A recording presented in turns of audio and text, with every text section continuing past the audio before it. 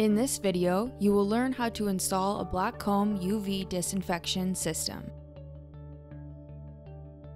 Install vertically or horizontally using the clamps provided. Vertical installation is preferred, and we will demonstrate this in this video.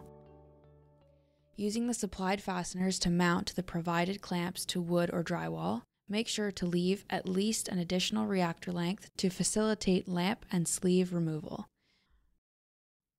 Place reactor in clamps. Put clips on. Connect to water supply. If you have a 6.1 unit, install the UV sensor. Align the flat portion so it matches up with the half metal lip on the sensor port. Install the sensor so it is fully seated and hand tighten the sensor nut. Note, if you do not have a UV sensor, your unit will come with a glow plug. Make sure to leave this installed. Remove new quart sleeve from its packaging using soft, lint-free gloves. Insert new sleeve into the chamber, domed side in, ensuring that it is straight and sits right in the middle of the basket at the other side of the chamber. Once the sleeve is seated, remove the new O-ring from its packaging and place it on top of the new sleeve. Drop the spring into the quart sleeve. Screw on gland nut, hand tight only, no tools required.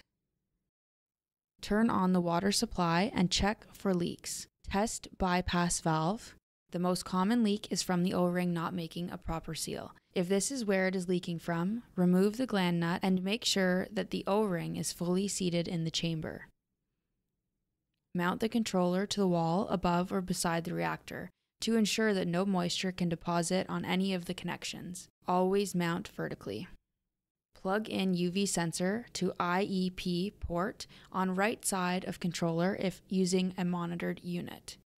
Install the lamp key. Carefully place the lamp into the sleeve and connect it to the lamp connector. Push into the gland nut and twist 1/4 turn clockwise to lock it into place. Tighten the ground screw onto the ground lug on the UV reactor.